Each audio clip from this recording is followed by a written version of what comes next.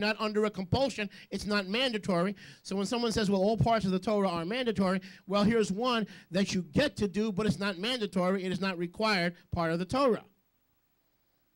Now look at what it says in verse 20 in 22. If you abstain from a Nazirite vow, what did you sin? Huh? It's not a sin. If you abstain from a Nazirite vow, it's not a sin. Amen? Good. 24. I'm sorry, verse 23. That which has gone from your lips you shall guard and do. If you take a Nazarene vow and it's gone from your lips, you must guard and do it. For you voluntarily, circle that word, voluntarily vow to Yahweh what you have promised with your mouth. I promise to do this to my brothers and sisters. I promise to do this to my brothers and sisters. When you promise to do it unto one to the least of these my brethren, you promise to do it unto me. Don't tell your brother you'll go shopping for him, or your sister you'll bake a cake, you'll clean the house, you'll do something for your brothers. When you've not done it to the least of these my brethren, you've not done it unto me, Matthew 25, and you've done it to my brethren, you've done it to the least of my brethren, you've done it unto me. And so we are not to make a voluntary vow unless we are ready, willing, and able to perform that vow. I promise. Oh, I'm so tired of all the promises. Promises, yes, I'm through with promises. No. I am through with promises. Okay? Just do it. If you're going to make a vow, go perform the vow voluntarily, but you're not under compulsion to take a Nazarene vow. Do we have any Israelites here? Well, you can take a Nazarene vow, but once you do, you better guard it, and you better not break it. And you better pay your vows to Yahweh. And if you're not sure, don't take it. If we don't vow, there's no sin. We're still Israelites. We should deliberate long and hard as led by the Ruach. Deliberate how long?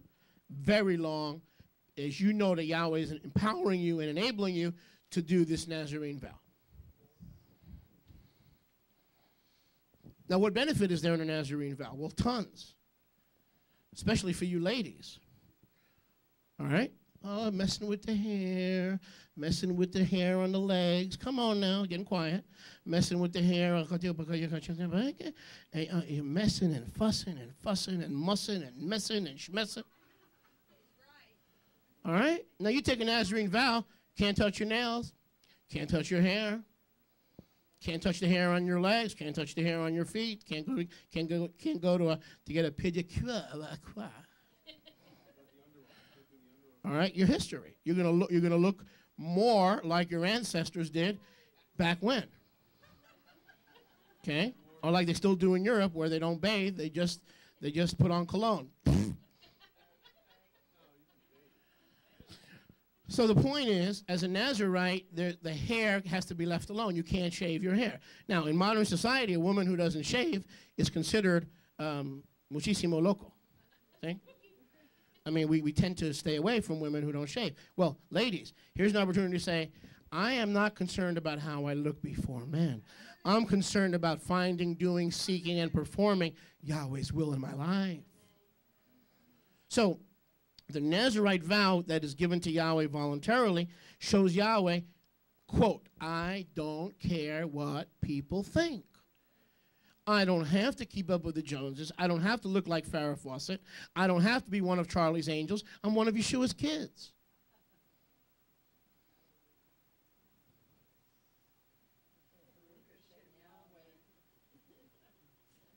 Turn to your neighbor and say, you don't have to be one of Charlie's angels. You're already one of Yeshua's kids. Be who you are. So in other words, if you're going to take that vow of the Nazarene, the Notzre, the Nazarene vow, then make sure you pay it. Make sure you pay it. No shaving, no drinking wine, and you can't be around dead things. You can't be around dead people. Well, wait a second. Before you take the Nazarene vow, you better think about something. You may work for someone who's dead in their trespasses and sins. Is Yahweh talking about physically dead, or is he also talking about spiritually dead? Because if he's talking about spiritually dead, you're going to have to go to the wilderness. And you're going to have to buy a home in West Pensacola, like Yochanan Mascaro, where nobody lives except the crocodiles. All right? So now but before you take your vow and you decide to pay your vow, you got to say, now wait a second. When Yahweh says I can't have any contact with the dead, is he talking about the physically dead? Or is he talking about all kinds of dead folks, both physical and spiritual? Now, in the Pashat, he's talking about physically dead folks, in the Pashat. However, in the Remez, Yahweh may be saying, no, no, no, child, separate yourself. I mean, really separate yourself. Find a wilderness and start eating locusts and honey.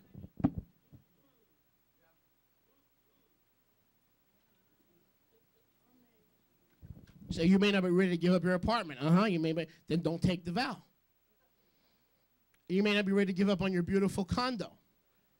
That's right, so don't take the vow. So in other words, you've got to find out what this means in your life. That's what you got to find out. Baruch Hashem Yahweh. But if you want to be really set apart for Yahweh, and you don't want to come into the spiritual or physical death, you're going to have to move out to the wilderness. And have people done that? Yes. And they're known as aesthetics, aesthetic sects. Did I get that right? They're known as aesthetic sects. Why are they known as aesthetic sects? Because they don't want to come into contact with either the physically or the spiritually defiled. Why did Yochanan Hamadbil make his headquarters near the caves of Qumran? Because he didn't want to become physically or spiritually defiled. Is this making sense? Baruch Hashem Yahweh. Now go with me to Vayikra 27. I'm talking about Nazarene nuggets. Nazarene nuggets. Baruch Hashem Yahweh. Vayikra Leviticus 27, 28. 27, 28. When a man lays under a ban for Yahweh, all he has, man or beast, that means dogs, cats, and whatever you need to leave to separate yourself from this world to perform your Nazarene vow, or the field of his possession, is neither sold or redeemed. Whatever is laid under the ban is set apart to Yahweh. In other words, you live in Hialeah. You have ocho gato and 3 cananinos. And you have a condo. And you have a beautiful backyard with tomatoes and grapes and cucarachas and plantos. And that Spanish potato you guys keep cooking for me, I keep getting fat. What's that? Plantas? The Spanish potatoes? What's that? Huh? Plantas. You can't sell it and go, sorry, I'm moving. I'm taking a Nazarene vow. I'm moving into the wilderness, away from civilization, away from fax machines, away from email, away from all contact with civilization, and I'm going to seek, pray, meditate, fast, seek after, like a deer panteth after water. I will seek Yahweh with all my heart. That's what I want to do. So I'm putting all my stuff up for sale, and I'm having a garage what? It says, whatever you put under the ban in your life, you cannot sell or redeem. Meaning you've got to give it up because Yahweh is about to take it as a pledge, a down payment, a guarantee on the fact that you're going to perform the Nazarene vow. So your cat, your dog, your polo ponies, your swimming pool cannot be bought and sold through a real estate broker so you can take that money and give it to your children. When Yahweh says, no, no, whatever you put under the ban is mine. Because it's Kadosh LeYahweh. Kadosh LeYahweh. So whatever you give up and put under the ban, in other words, you put things, people, and places, property in your life under the ban because you're offering it as a offering, as a sweet-smelling sacrifice to Yahweh. It becomes kadosh because you have put it under the ban, and you say, I don't need this television anymore. I am banning myself from television, and I am giving this to Yahweh. So you have not paid a Nazarene vow. You've paid a different kind of vow. Whatever you put under the ban, here's the Torah principle. Whatever you put under the ban can never be returned, bought, or sold. Meaning, I'm going to give the TV to my friend, and then I can always take it back when when I want to. No. No, you don't redeem it, trade it, or take it back. It is Kadosh LeYahweh. Turn to your neighbor and say Kadosh LeYahweh. Baruch Hashem Yahweh. What about if it's a beast? That's what it says. Whatever is put under the ban is Kadosh LeYahweh. It is Kadosh LeYahweh. Baruch Hashem Yahweh. So we're talking about the Torah of the Nazarite, who vows to Yahweh to set apart and put under the ban whatever is in their hands. Okay, so you've got two principles working here. What's the first principle? Basics and advanced vows. Is anyone with me? I said, is anyone with me? We've got the basic Nazarite vow, the Nazarite, the Torah of the Nazarite, and then we've got extra credit, curriculum, extra courses. So, in other words, you can be a Nazarite vow with 3 abstentions.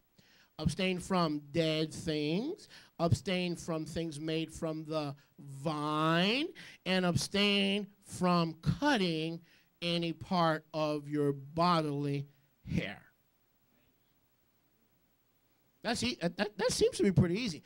But then Yahweh says, now those of you who want extracurricular, extra rewards, or an extra head start to be unpolluted and untainted by the world, you may want to put other things in your life under the ban. That might include some friends that need to be put under the ban. That's a word for somebody. Put some friends under the ban and never take them back because they do you no good. All they do when they call is they want to party. Or they want to watch blockbuster videos. Let me tell you something. A friend who all they want to do is watch videos, while in and of itself is not a wicked act, it doesn't do you any good because it doesn't build you up, edify you, and promote you in the things of the Spirit.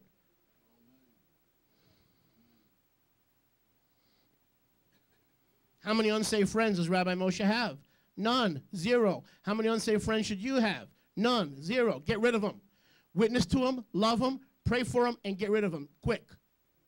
Because all they're going to do is pull you into their cesspool. All they're going to do is pull you into their little club and a little leaven leavens the whole lump. Don't tell me, well, I can resist doing what they're doing. I have the strength to resist. No, you don't. That's the height of deception, that you have the strength to resist. I have found that it's easier for them to pull us down than for us to pull them up. Baruch Hashem Yahweh. For your adversary, the devil, walketh about like a roaring lion, seeking whom he may devour. Resist him, therefore, steadfast in the faith. Well, if you don't fellowship and have chavurah with brothers and sisters in the faith, how are you going to resist the one who's walking around as a roaring lion, seeking whom he may devour? How's that going to happen? Amen. It's not going to happen. We need each other. We need each other. We are dependent upon each other. We are intertwined with each other. That's a word for somebody. Someone in this room needs to be putting some people, places, and things under the ban. Because you know what you do? You know what you do? You could take that thing that's causing you to stumble and offer it as a kadosh offering to Yahweh, and Yahweh takes it, and Yahweh says, it is mine, and it can never be sold, redeemed, or brought back to you. Are you with me? And let's be honest, maybe on animals, maybe with pets. Maybe you and I are too dependent on people, places, or things that choke our full reliance and our full dependence and our full leaning on the arms of Yahweh. So put them under the ban. Or if you feel you're ready to go for the whole thing, go and take a Nazarene vow. And then don't fail to pay the Nazarene vow after you've taken it. Amen. Baruch Hashem Yahweh. No grapes or wine, no grape products, no cutting of the hair, no contact with the dead. One stipulation: it must be voluntary and it must be performed. Okay? Once you take that Nazarene vow, you must perform that Nazarene vow. You have no choice. No choice. Turn to your neighbor and say you have no choice. Once you take it, you have, I'll get there. Linda's whispering in my ear here, how long, okay? And if I answer that, I'm going to take the clothes away from my message. So rather than take the body and the clothes away, I'm just going to stick to my message. Okay, how long? And it's because people don't understand the concept of the Nazarene vow that they don't see Yeshua as ever having really been a literal Nazarite. Because that very question, how long, they see Yeshua coming into contact with what? Dead people spiritually and dead people physically. And so they think Yeshua could never have been a Nazarite. Well, we're about to find out a few different things. Go with me, please, to Baruch Hashem Yahweh. Go with me, please. Well, let's do Yochanan chapter 2.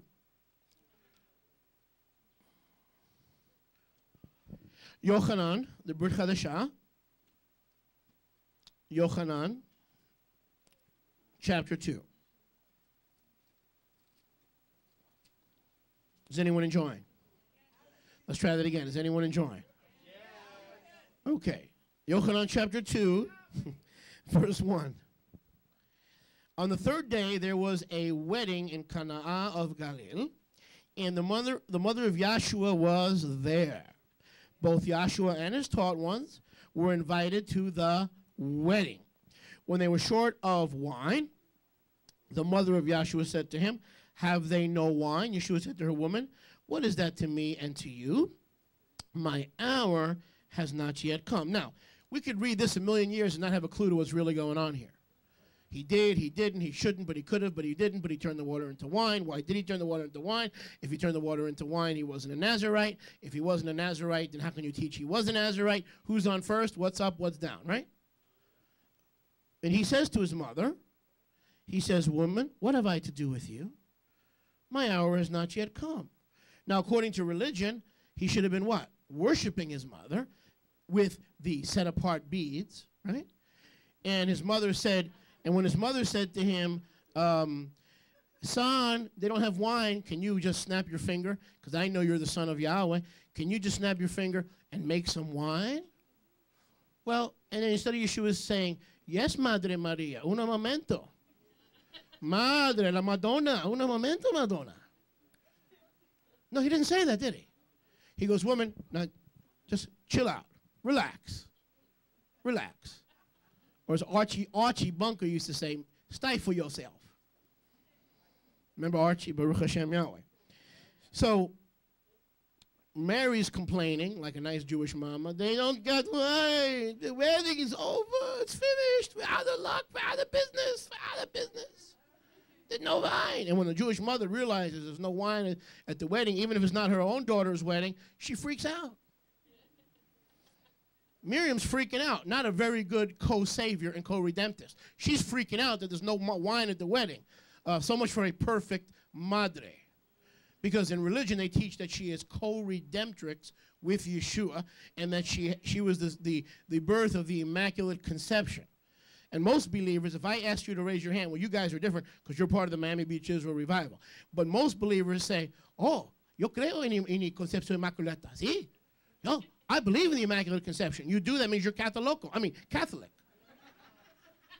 Because the Immaculate Conception has nothing to do with Yeshua's virgin birth, which is biblical. It has to do with Mary's alleged sinless birth and life to qualify her to be co-redemptress with Yeshua. So if you believe in the Immaculate Conception, you need deliverance. Now, if you come to me and say, Rabbi, I believe in the virgin birth, and I will retort to you, I do too. We all believe in the virgin birth. But I don't believe in the Immaculate Conception. And if you ask most Protestants if they believe in the Immaculate Conception, they equate that with the Incarnation. And that is not the Incarnation. You can believe in the Incarnation and reject the Catholic doctrine of the Immaculate Conception. Amen? So how many are willing to reject the Immaculate Conception? Absolutely. Because if you don't, Mary is your co-redemptress. Do I believe in Mary? Absolutely. I believe she was the mother of Yeshua, and I believe her womb was blessed, but I don't believe in her as some kind of divine co-redemptress. Okay, now, so if she was sinless, why do we have a portrayal of her in Scripture freaking out? She's having an anxiety attack. Do you see this or do you see this? She's having an anxiety attack. How many know that anxiety attacks are worse than heart attacks? Heart attacks come once every 20 years or once in a lifetime.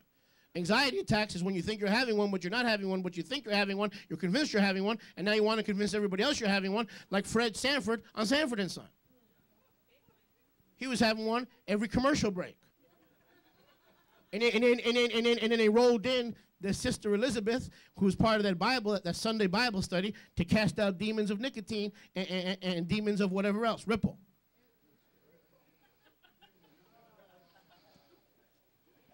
So now, if Miriam had no sin, why should she have an anxiety attack? Because she's got a Hebrew wedding and they ran out of wine. If she was in the spirit, she'd be going, "Oh, Yahweh, bring forth the new wine." She'd be doing something spiritual. So she's freaking out. Now watch this. But here's what we miss. Verse 4. "Woman, I'm not making any wine right now. Sorry, my hour has not yet come." Now what does that mean? Read that again. My hour. Have you ever wondered about that? Have you ever read that verse, Ted, and wondered about what that means? Woman, my hour has not yet come. What does that mean? It means I'm under a Nazarite vow, and my hour of separation from my Nazarite vow has not come.